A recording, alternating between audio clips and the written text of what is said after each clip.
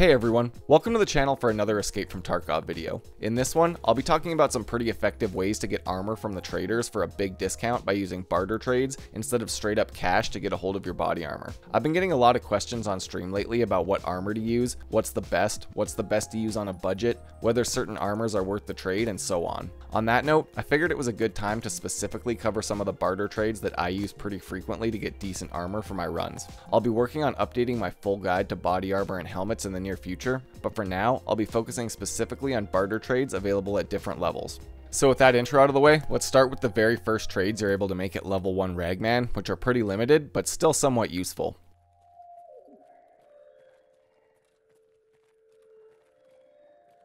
First up, starting from level 1, there's 2 barter trades available at Ragman that can be useful when you are just starting out and even into the mid game. To start this off, we've got to talk about the barter trade for a P.A.K.A. vest in exchange for 3 scav masks. The P.A.K.A. isn't exactly an amazing armor by itself, but when you're low level, it might be all you have access to, and this is a very easy and cheap way to get a hold of the armor. These masks are super common to find and insanely cheap once you have the flea market, so at the very least, you can get the most basic protection without spending much money. The other trade at level 1 Ragman that's quite good is the 6B47 helmet in exchange for 2 bottles of Ox Bleach, which are pretty common to find, can be crafted in the hideout, and once you hit level 10 can be purchased for about 9,000 rubles on the flea market. This helmet is pretty good throughout the game thanks to its high ricochet chance and ear coverage, so all around it's pretty useful, especially when you can make the trade for only around 20,000 rubles. That's about it for Ragman level 1. He doesn't have much, but the 6B47 helmet barter in particular is pretty useful throughout the game. Plus, most of these items are needed for a Punisher quest, so these are cheap ways to get a hold of them.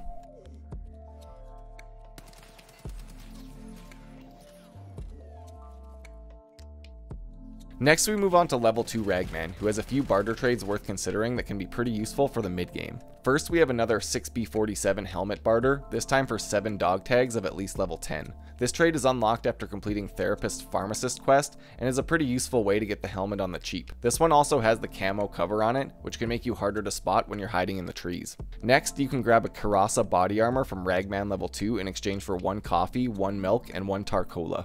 The Karasa is only class 3, but it's got decent durability and low movement penalties compared to other class 3 armor you can get at this level. The barter items are pretty common to find, especially on reserve, and if purchased on the market, they only total about 40,000 rubles. If you've watched my early game gear guide, you'll know I recommend buying the 6B3TM armored rig once you hit Ragman level 2, but this trade can be a good alternative if Ragman is out of stock, or if you bought the max amount of that rig during a trader reset. Next up, we have the TacTech plate carrier, which has a barter trade at level 2, 3, and 4 Ragman. For this one at level 2, you need to trade 4 golden TT pistols and 6 chainlets for the TacTech. This armored rig is my favorite armor in the game, with high durability, great repair, great mobility stats, and a large size which makes it hard to loot, and because of this, lets you get it back in insurance quite often. This barter trade doesn't really save you much money on the TacTech, but it lets you get one at full condition for the same price people are asking for a destroyed version on the flea market at around 180 to 200,000 rubles. Finally, we have 2 more barter trades at level 2 Ragman that are useful, but only because you need the UN armor for several quests throughout the game.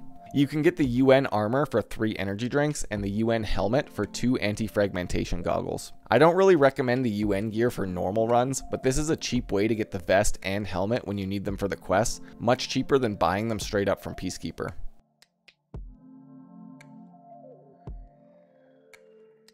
Once we move into level 3 Ragman, things really open up and there's a ton of useful barter trades for armor, especially armored rigs with lots of storage space. First up at this level, we have one of the best barter trade rigs in the game in my opinion, and that's the ANA Tactical M1 rig in exchange for 4 Aquamarine water bottles. This water is very useful on its own to refill hydration. It's pretty cheap on the market at 15,000 per bottle, and it can be crafted in the hideout using 1 purified water to make 8 Aquamarine bottles. This means you can get the M1 rig for 60,000 rubles, or as low as 40,000 if you craft the water bottles. The rig is class 4 armor, has high durability and good repair, and it also has amazing storage space for looting runs. I use this trade all the time for budget runs, and it's definitely worth looking into.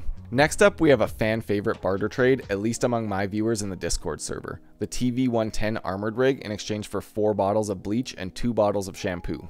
Both of these items can be crafted at the lavatory and the hideout. Both are fairly common to find in raid, and they're also both pretty cheap on the market. If you bought all the items on the market, you're looking at maybe 70,000 rubles, which is about 30k less than it costs to buy the rig straight up. All around, I think the TV110 is a great armor choice, especially for looting runs because of its large space. If you use this barter trade, you can get it pretty cheap, especially if you can craft the items needed or find them in raid.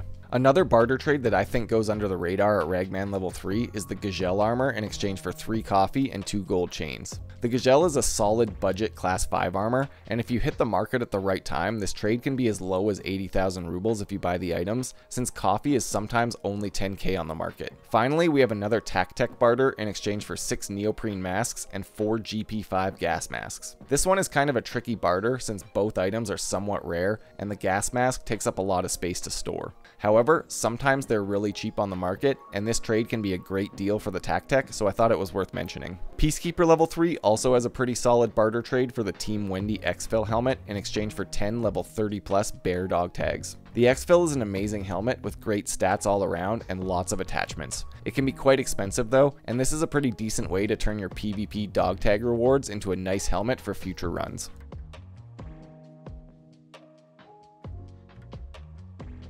Next up, we have the Ragman level 4 barter trades, starting with a third barter for the Tech armored rig in exchange for 1 antique vase and 10 chainlets. Again, this trade doesn't always save you money on the Tech, but it's a good way to get a hold of one in perfect condition and save the repair costs. Chainlets are also pretty common to find, so I usually farm up 10 chainlets, then spend 50k on the vase to get a Tech. Another great class 5 armored rig trade is the CPC plate carrier in exchange for 3 Cordura, 3 Ripstop, and 3 Aramid fabrics. You can craft Ripstop at the lavatory, and both Aramid and Cordura are pretty common drops on interchange and in supply crates on reserve. It can be expensive to buy this trade out, but I find it pretty easy to farm up enough Cordura to make the trade, and it's a really great armor. Next up, you can get both pieces of the Alton helmet through barter trades at Ragman level 4, often for cheaper than you would find them on the market. The face shield trades for 6 dog tags or 4 pieces of Plex, both working out to about 60,000 rubles, and the helmet trades for 6 red pliers, 5 yellow pliers, and 5 measuring tapes. All of these items are pretty common in the loot tables, and you can put together an Alton helmet barter by just looking in some toolboxes, so it's pretty useful if you like the Alton as much as I do.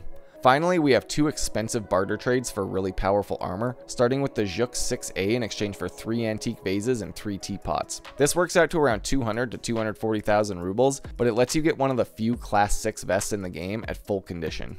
Next, we have the Slick plate carrier in exchange for 3 trooper armors and 6 Cordura fabric. This is a ridiculously expensive trade, coming out to over 400,000 rubles, but that being said, the armor itself sells for around 500k on the market because it's widely seen as the best armor in the game. Personally, I only use this trade after I've looted some trooper armor from raiders or players, transforming them into a slick armor. However, if you really need to be the king of the meta, this trade is one of the ways that you can grab a full durability slick. Finally, there's one last barter trade at Peacekeeper level 4, getting you the airframe chops in exchange for 1 GPX, which is only about 20,000 rubles on the market. This attachment goes onto the airframe helmet and protects your face without obscuring your vision, which is very useful, and you'll see this item used a lot by high level players. It's a shame that you can't barter for the helmet as well, but this one for the chops is still pretty useful.